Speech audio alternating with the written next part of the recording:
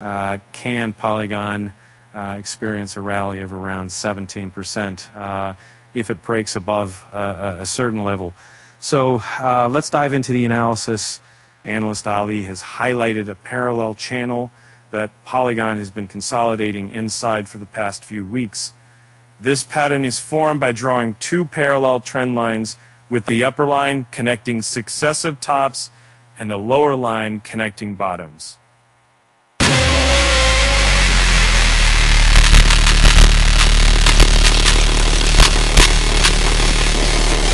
While the price remains within this channel, it tends to consolidate sideways.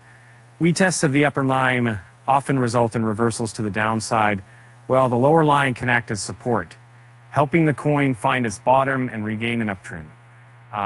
In this case, we're looking at a parallel channel parallel to the time axis, meaning consolidation occurs between the same top and bottom levels, breakout above the pattern, suggests bullish momentum, while a drop below the channel indicates a bearish outcome. Looking at the chart, we can see that Polygon has been stuck in consolidation within this parallel channel since the recent cryptocurrency crash.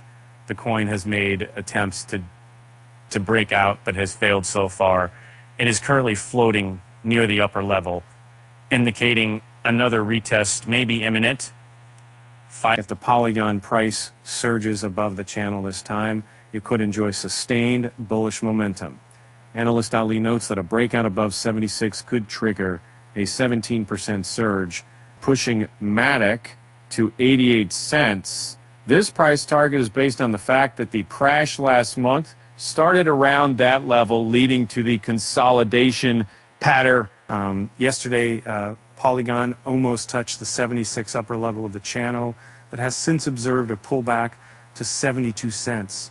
The coming days will reveal how the cryptocurrency performs and whether it can break out of the parallel channel. Now, here's a joke for you. Why did the crypto trader go broke? Because they lost their sense of alt control. With that said, thanks for reading, and until next time.